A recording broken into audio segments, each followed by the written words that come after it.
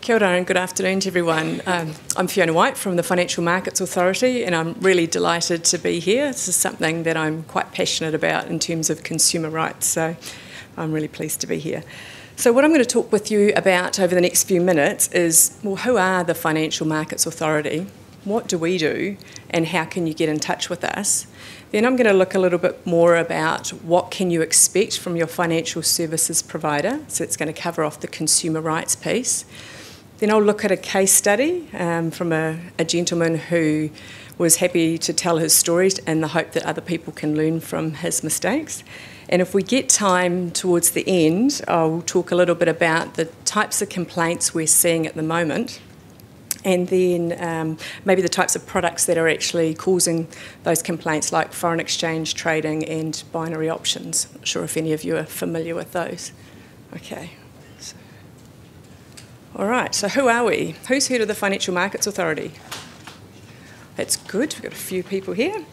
So for those of you who haven't, we are a Crown enterprise and we were established in 2011.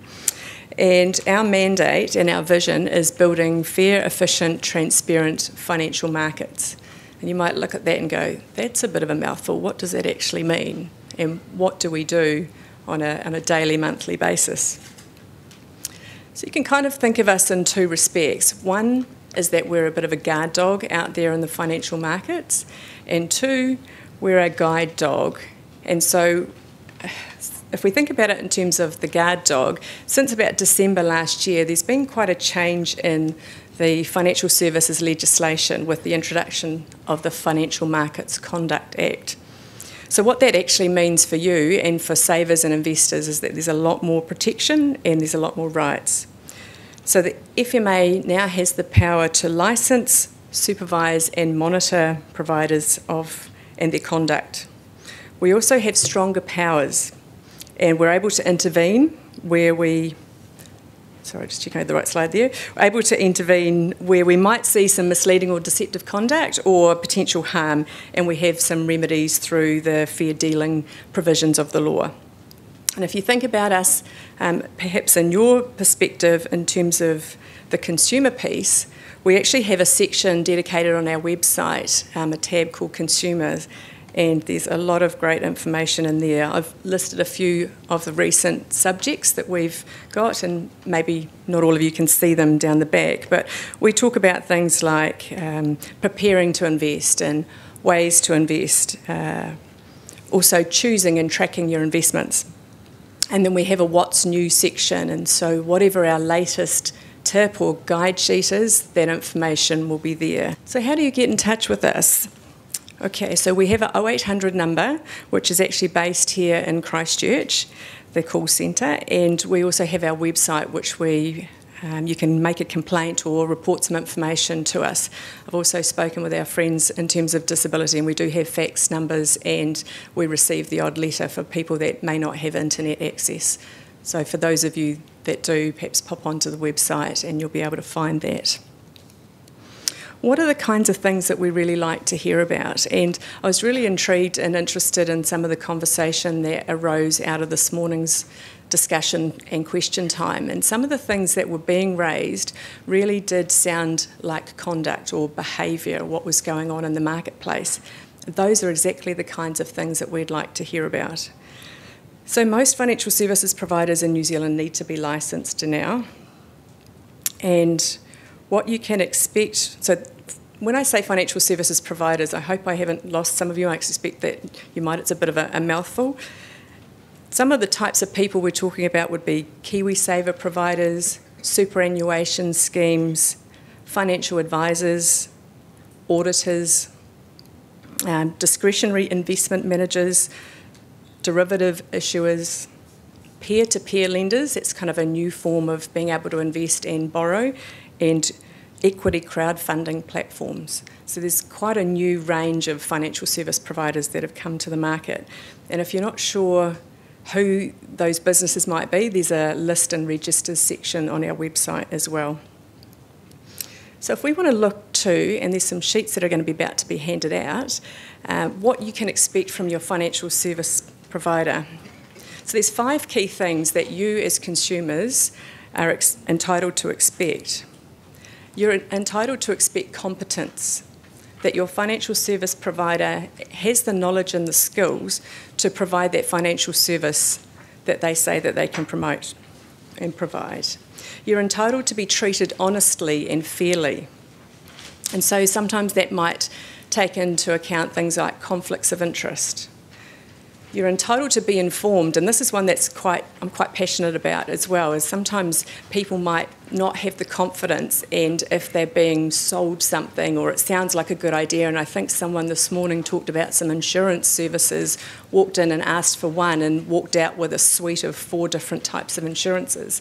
So that kind of time, one of the key things I'd like people to feel confident is to ask questions, and if you're not comfortable with the answers, or if you feel like you're being railroaded, just to step back, don't rush into anything, take your time and ask for that information again, or look elsewhere from another provider.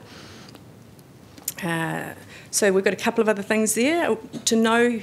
You're entitled to know how much you're actually paying for and what you're paying for. And so that might include things like commissions, where you might not actually pay money up front, but the financial service provider will be recompensed by the actual agency that they're working through. And then you're entitled to have your complaints and problems dealt with properly. But I feel like I don't need to go into that too much, because the dispute resolution schemes have done a fantastic job this morning about that already. But this is in relation to financial services. So you might be interested to know that on average, New Zealanders or Kiwis lose about $6 million a year in investment scams. It's quite horrific, huh? So the lure of, I think I could make a little bit extra money, is often quite powerful.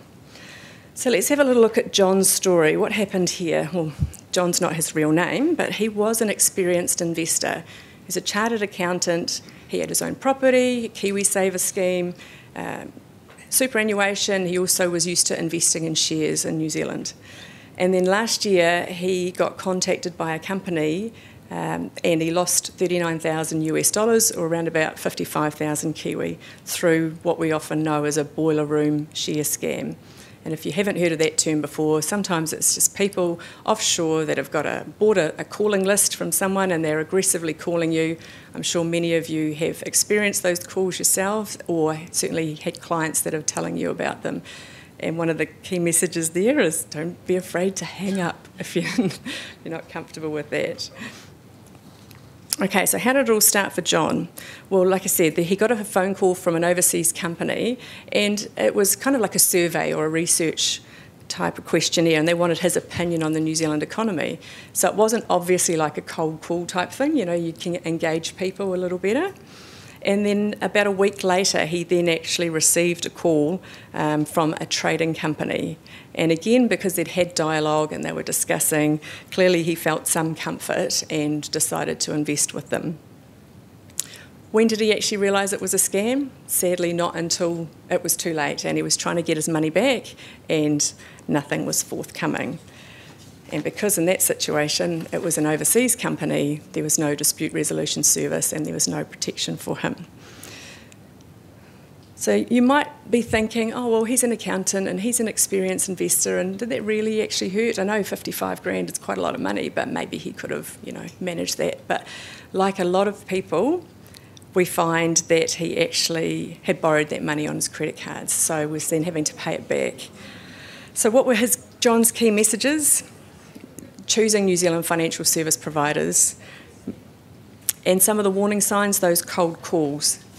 Another addition to the Financial Markets Conduct Act was the fact that cold calls are actually illegal in New Zealand now if they're for financial services, so just hang up. You don't have to defend yourself, you don't have to engage with them, just move on.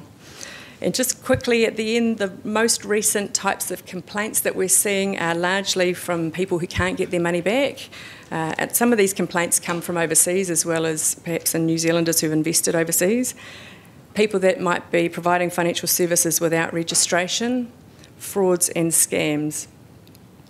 Now, we've kind of run out of time in terms of talking about foreign exchange and binary options, but what I will say in terms of binary options is this quote from the FBI, which is present day, and they say that the perpetrators behind many of the binary options websites are primarily criminals who are located overseas, and they're really only interested in one thing, and that's taking your money. So if you haven't heard about binary options, do feel free to come and have a chat in the break. And I just wanted to draw your attention to our website again, to the consumer section, to the What's New page. Do have a little look on that. John's case study is a video that's accessible through there, and as is the what to expect from the financial services providers.